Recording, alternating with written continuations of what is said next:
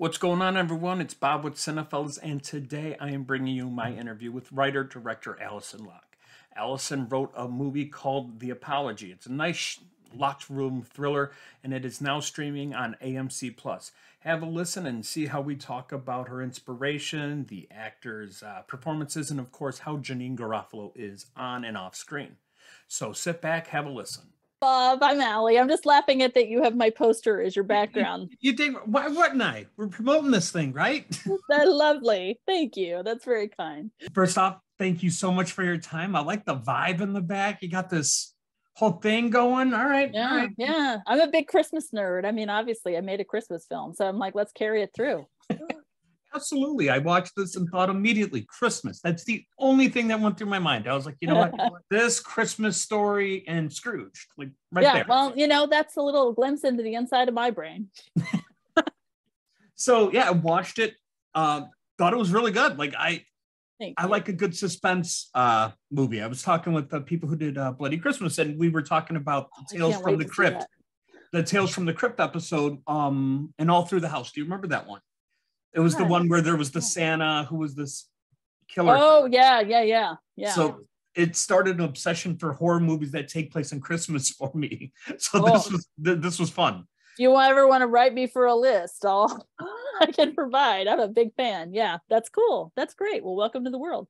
Yeah, I mean, I like it. So I got to ask where the origins were, because this complex of a film with this much emotion and feeling like it pulls from a lot of different things, especially that are prevalent now with all of these cold cases being worked with and all that.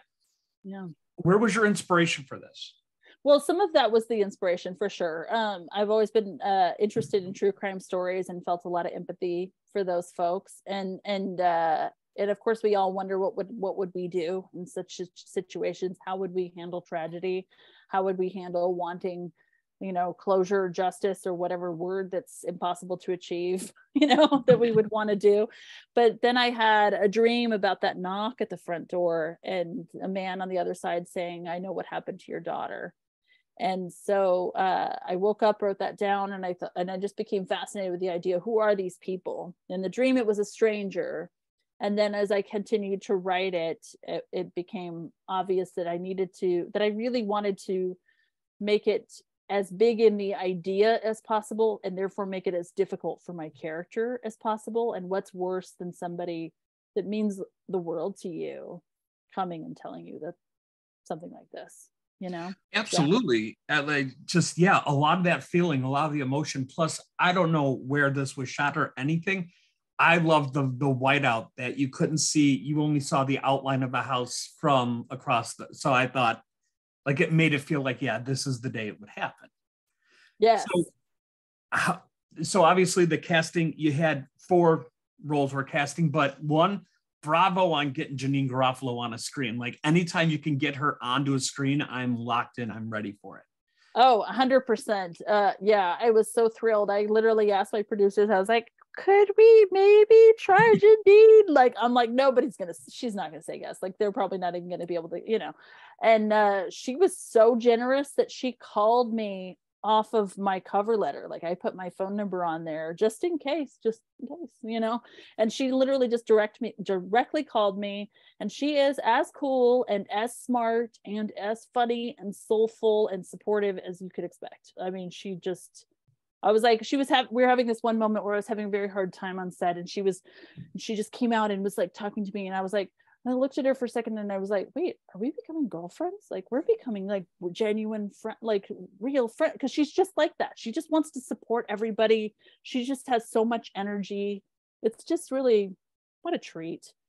And that makes it 10 times better, because I've loved her since Reality Bites was like my first introduction to her. And then of course her stand-up comedy. So it's kind of cool to hear about the people who are iconic and then are down to earth and aren't all about themselves, because you don't hear many stories like that.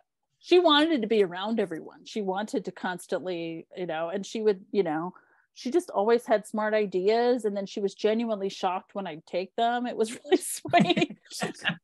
I think you got yourself a best friend. Maybe now you're going to have a Christmas card list. That'll be amazing. Oh, I wish, but at the very least, it's nice to have conversations with Janeane Garofalo. She is a really a treat of a human being. So when we're going with casting too, to me, Anna Gunn killed this. Oh, I'm like glad. she, you believed everything she's doing. You know what I mean? Yeah. From the showing the despair of trying to get out of here, and you know, you were fighting with her, and I think she really drew you in, which I don't think a lot of actresses can do, depending on the role. But Alison knocked it out of the park.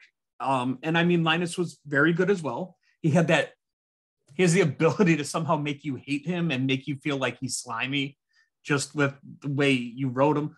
But Alison was phenomenal. Now, did you have a lot of insight on those castings, or did these people audition? Or Oh no, I think they're probably far beyond needing to audition, but it was definitely more of a me wooing them situation. But yeah, I wrote them cover letters as well. My producers had a relationship with Linus because they had worked on Mandy together, and he gave that tremendous performance as the cult awesome leader. movie. Oh my God. And he's so good in that. And I said, when I was first meeting with him, I said, I've been a fan since Wings of the Dove and Priest, these movies that he made early in his career. But, and I just thought, oh, it's so interesting to me. What you've been fascinated about as an actor feels very similar to things that I'm fascinated with as a writer director. Let's play, and we really did hit it off that way I think all of my cast was super down to be as vulnerable about every moment of this as I was.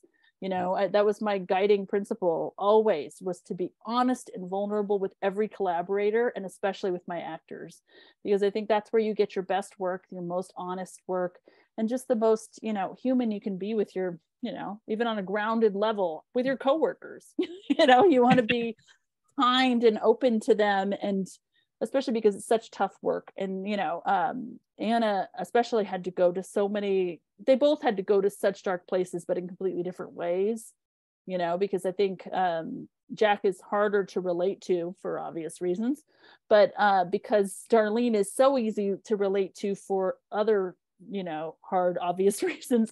It was like Anna and I both bonded right away as being mothers and having these sort of dark imaginations ourselves. And we just talked about that a lot, but she just kept pushing. Like, I'm especially proud of how vulnerable she is in that final scene that I don't want to give away. Mm-hmm. And then her incredible stunt work when there were times where it was like, oh, we're going to need our stunt team to help us out here. And they did. But the porch scene and that scene in the bathroom, man, doesn't she kill it with wailing at that window? Man, I love it. I'm a super fan of all of them, so I'm just going to keep, No, absolutely. And not to mention, you should be a super fan of your writing as a whole. Like, this was fantastic. Like, I love a good suspense movie, and in that, I love a good revenge tale and something like that.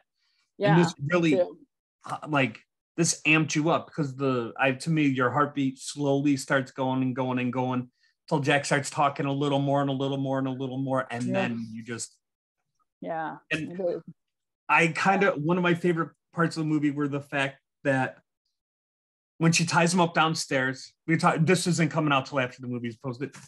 And he yells, "I have panic attacks." I was like, that is the most amazing thing, because of course he's going to, because although he led the trauma, there's still trauma there. So of course he's going to have panic attack coming from someone who suffers from them terribly. Watching that, I was just like, sympathy. Yeah, it came from my husband has them, and my daughter has them. My daughter's autistic, and she has a separate anxiety diagnosis as well. And so it's like watching my loved ones go through that. And my family is very open about mental illness. We talk about it a lot. I'm a big proponent of reducing that stigma. And so I thought, well, yeah, let's, like, lots of people I know who don't have anything like what's going on with Jack have them. So of course Jack would. I love the idea of trying to ground him Linus and I talked a lot about that, about like, how would he have justified this in his mind? What were the layers of that? And what did that do to his physicality even? So panic attacks. But it's funny because that line, I have panic attacks for real, for fucking real. My editor, Lana Wolverton, who is a goddamn genius, beautiful person, she and I will just constantly kind of text that to each other. Like, Well, oh, thank you so much for everything you did on the movie, Lana. For real, for fucking real. but I mean, someone who has panic attacks who would think that, oh, she's gonna think I'm using this just to get out of it. No, and that panic, that state of, Oh, yeah. yeah, you know, And you've you're in a seen it. basement. That basement was as little as it looks in the movie. That's not Ugh. camera tricks. It was awful down there. So yeah, I think that was helpful to Linus perhaps in that way. He didn't So, need it. He's amazing. so with this is there anything else coming up that we should be keeping an eye out for you? Oh, I hope so. Yeah. I'm writing a whole bunch of things. You know, this film even just got the information of this film's existence was even just released to the public very recently. So yeah, now I'm in the process of, I've written a whole bunch of scripts, trying to figure out which one is the one that's going to be my baby next and finding its home. So yeah. But always in the horror genre. That's my big love. I do want to continue to make dark stories. Oh, you need to, because those are the best ones. Honestly, I tell people all the time, they go, you love horror? I said, I have panic disorder. My heart's beating the same way as everyone else's during this, and I feel normal for that moment of everyone else kind of looking around. I'm like, yeah, that's me all the time. It's cathartic in that way, isn't it? Because it does feel like for those of us who are anxious or overthinkers or just see the darkness in the world and want to face it, it feels like a safe, healthy place. It's like you can explore all that stuff and it's okay. It's encouraged. And plus, I read a synopsis for your movie Shush, and I was like, well, now I have to find it because that sounds. Oh yeah, amazing. it's on YouTube. If you can't find it, let me know. Yeah. Will do. So I will make sure we put your social media stuff on there. Thank you so much for taking the time to talk with me. Thank you, Rob. Appreciate it. I hope people flood to this as much as they possibly can. Getting on a service like Shudder is amazing. They've been doing so much stuff, and so honored. Like I said, I did a review and an interview with the people from Bloody Christmas. Definitely give it a check. I can't wait. That looks like nice my cult jam. Classic feel. Yeah, I'm excited. I feel a little bit like we're in a festival class, and I can't wait to watch everybody else from December Shudder's class. You know, like I watched A Wounded Fawn already, and I loved that. So I'm like, can't wait to keep. You know, they have so much great stuff on that. Absolutely. Show. Well, Alison, thank you so much. I hope next time next movie comes around, I get to watch that and talk to you again. All right, looking forward to it. Thanks, all right, Alison, Bob. thank you so much. Enjoy the rest of your day. Same to you. Okay. Right. Bye. Seriously, how can you not like this? You get Janeane Garofalo in a conversation, which doesn't happen enough since probably 2000 or something. Anyway, again, that movie is The Apology. It's currently streaming on AMC+. Fantastic thriller. I gotta say, great performance by Anna Gunn, who is a monster and just really kills this film. About 3.5 out of 5. All in all, give it a watch. Got nothing to lose. And until next time, peace.